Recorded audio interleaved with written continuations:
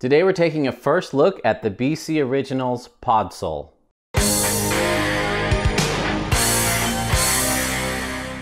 There are 3 or 4 bikes out there with some cutting edge geometry that I'm really excited about, and this is one of them.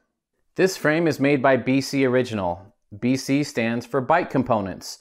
Bikecomponents.de, they are the German retailer that sells bike parts, components, and they even have some original items called BC Original. That's where they build house brand components. And so today we're going to be featuring their frame and a couple of their components as well on this build.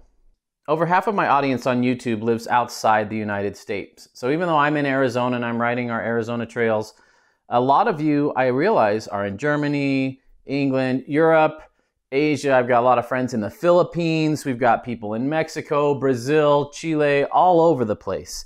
And so it's fun to feature a product from Germany and from the other side of the pond. And this has some really exciting things going on with it, namely the geometry, the weight, and the price. I just threw this frame on the scale and it came in at 4.16 pounds. That is super light, especially for the price. Most aluminum bikes I get in are between 4.5 and 5.5 pounds. So this is definitely on the lighter end of the spectrum. I think this bike is on the affordable end of the spectrum as well. And I know some of you just get mad anytime I say budget or affordable, and you think anything that costs more than lunch at your favorite restaurant is not affordable. Well, here's a news flash. Mountain biking is expensive. It's a luxury sport. And so when I talk about affordable, I'm talking about affordable for the bikes that I would want to ride. I'm not interested in reviewing bikes that don't have boost spacing or through axles or modern geometry. This bike is intended to be a step below an enduro hardcore hardtail and above an XC bike. So a trail bike, pretty much where most of us are riding our hardtails. This bike is built around a 120 to 140 mil fork, which I think is perfect. I don't like forks over 140 and I don't like forks under 120. It's got a 65-degree head angle for a light trail zippy bike, and I love that. I think that's the sweet spot for most of the trails that I ride on a hardtail. It's got a 74-degree seat angle, which isn't the steepest on the planet, but they paired it with a medium to medium shortish reach, and that works well. When you get a super long reach, I want the seat angle steeper. When you've got a short reach, I want it slacker. Basically, when I'm seated to the bars, I don't want to be stretched out and hunched over. I get back pain throughout the day. I just get fatigued and my body's in an awful position for a long time in the saddle and it's just awkward. I like a short seated feel to the bars, and when I stand, I want it to be long. So as the reach gets longer, I want the seat angle steeper so that the bars don't get further away. I want it seated, or if the reach is short, I want it slacker. So that's why in some of my reviews, I don't mind a 74-degree seat angle on some bikes, and on other bikes, I say it needs to be steeper because that proportion is just off. I'm 5'6" with super short legs and a long torso. I have the torso of someone 5'10", so I like long reaches, but I have super short legs, so I need a short seat tube with a lot of drop in it. This is a size medium, and it has the 442 mil reach and a 435 mil chainstay. And you'll often hear me talk about the reach versus rear center measurement, and I definitely prefer it when the rear center is shorter than the reach, which it is in this case. All right, enough talking about this frame. Let's get it built up and then I'll tell you some more things that I love about it. There are a lot of tiny details that are really refined on this bike, like this little cover here.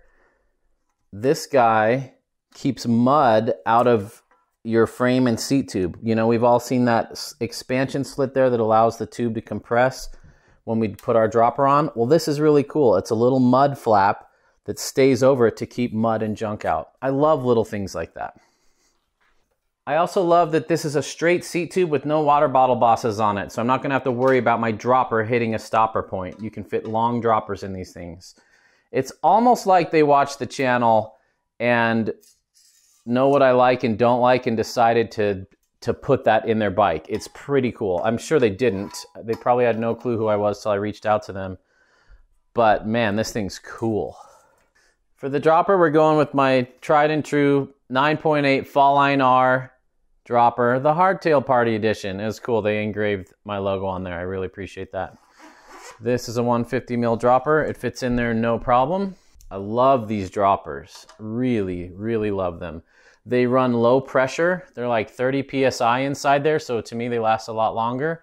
You can adjust the seat position without changing the angle, which is super nice. Saddle swaps are super quick. They also have a self-reset button, so if they get any play in it, you hold down the lever for 10 seconds and it bleeds itself and it's ready to go again. Anyway, that's what we're running for our dropper. You'll notice there's no seat stay bridge. I love that. More tire clearance. I just love the look. There's some nice machining on those yokes. We've got a post mount. This will accept up to a 180 mil rear.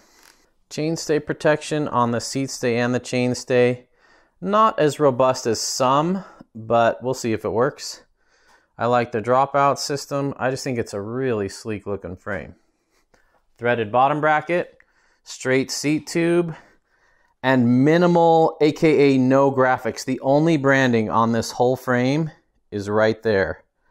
And I love that. I love the understated look. So many bikes have way too many graphics plastered all over them. And believe me, when your bike looks good, people will ask you what it is. So I'm a big fan of the understated graphics, and the matte black looks really good. Now it also comes with a sticker pack, so you can customize it and make it your own. And I think that's fun. I think we take biking a little too serious sometimes, and put the stickers on how you want it. Make it yours. Get creative. Paint it for all I care. Make it a cool bike. I think there's something to be said for having a personalized bike that's more than just grip color or pedal color. It's fun to make it yours. So I'm a big fan of what they're doing here, and I fully support that. I love the look of this frame. I know a lot of you love a perfectly straight angle from there to here. I actually prefer this look. It reminds me of just a classic bike design, and this thing looks really good. I love it. The whole nature of this frame is simple and understated, and hopefully it lets the riding and the geometry do the talking. I'm a big fan of that.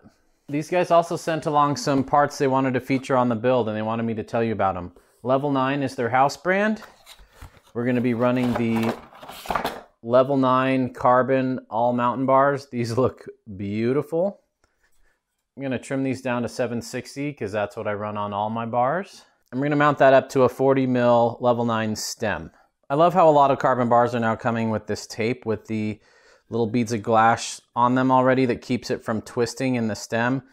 That means you don't have to apply the carbon fiber assembly paste anymore because it's already on this tape. Nice job, Level 9. That's cool to see. I had to paint that silver with some Sharpie just to make it stand out. I thought it looked kind of cool. Make it your own. For cranks, we're going with Race Face Affix because I have so many bikes in for review right now that my parts are on multiple bikes that are getting reviewed, and these are the only cranks I have left. They're fine cranks, but there's one problem, and Raceface has been doing this on a few different models. These are 170 mil cranks, but they're the length of a 175. The hole's at 170, but rather than, shorten the crank, they just drill the hole 5 mils down. So you get the same amount of pedal strikes as if you had a 175. Now I still like the smaller pedaling circle, but that's kind of dumb. It just means a lot of unnecessary crank strikes, but that's one way they save money is they cast all their cranks the same size and then just drill the hole where they need it. The attention to detail, the welds, the fit and finish, the facing on the headset and the bottom bracket are top notch. They're among the best I've seen on any frame. For wheels, Bike Components sent in their BC Lomer wheel set. It's not super high engagement. This is meant to be a budget wheel set to get you going and something you can upgrade later. It's a center lock only. So I'll be running some DT Swiss center lock to 6-bolt adapters. So the inner width of the rim is 27.5. So it's a little bit narrower rim.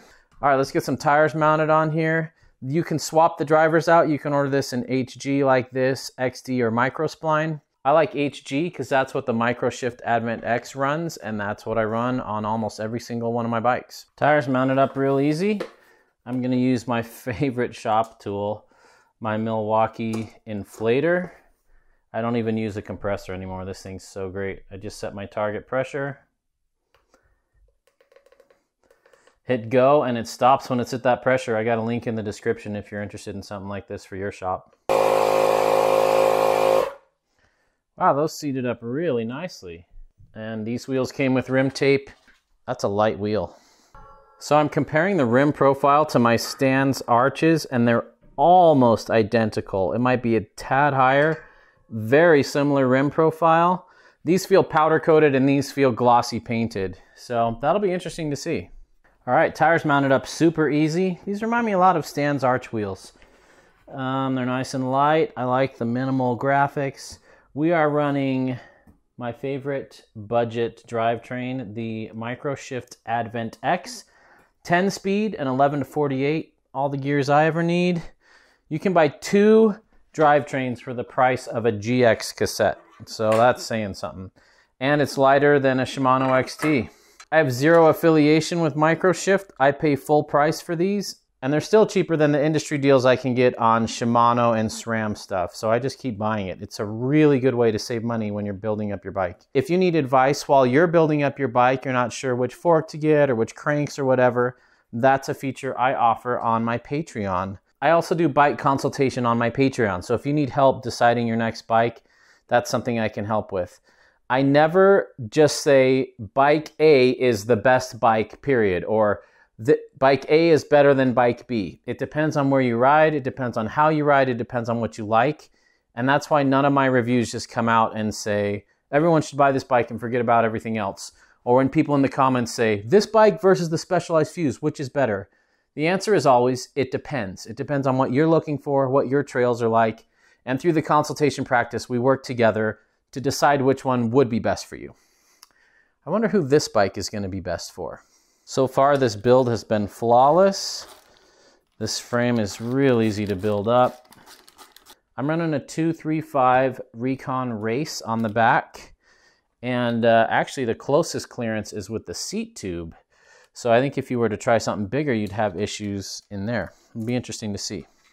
This thing's cool. I'm tempted to make a nice lightweight build and keep it snappy on the trails, but still have that great geo.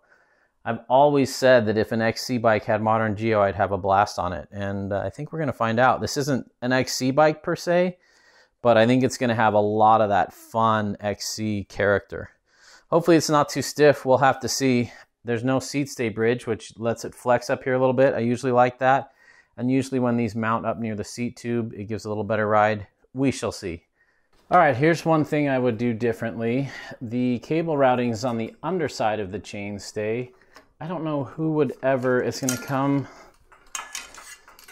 come through here and then go under the chainstay. They should have put them on top. I think they just messed up because that would lead to this a lot better. And so I don't know who would be able to get a hose to there. Tempted to just zip tie it to the top, although this will keep it out of the way of the tire. So I'll probably zip tie it to there, but that's one thing I would change, is move these to the top, then it can run right along there. And these are the things you don't think about until you build up a bike and see it in front of you. So that's why I do these first looks. All right, we got it all built up. I've got some of my favorite parts on it. Ergon grips, some SRAM level brakes. These aren't my favorite, but they work just fine, and I had them in my box, so that's what's going on. We are running the Level 9 stem and carbon bar. Excited about that. 9.8 digit dropper remote and the 9.8 dropper. Helm Mark II. That's a pretty heavy fork for a bike like this. This bike came in at 27.78 pounds, which is pretty light for having a helm on it and, you know, a 150 mil dropper and cheap affect cranks and cheap brakes and stuff. I'll bet you could get this under 25 pounds easily.